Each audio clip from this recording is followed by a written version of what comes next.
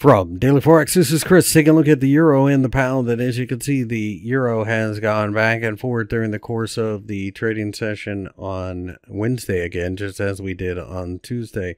This does suggest that the 116 level will continue to offer support.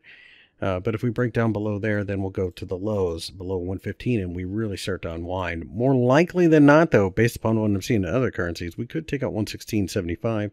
That opens up a bigger move to as high as 118. This is a great barometer for US dollar strength more than anything else.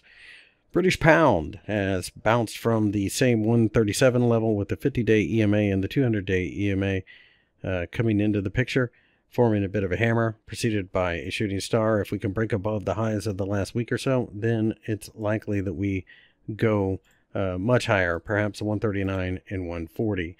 Breakdowns see support at 136 and a floor at 135. Nonetheless, it certainly looks as if we're about to make a move sooner or later.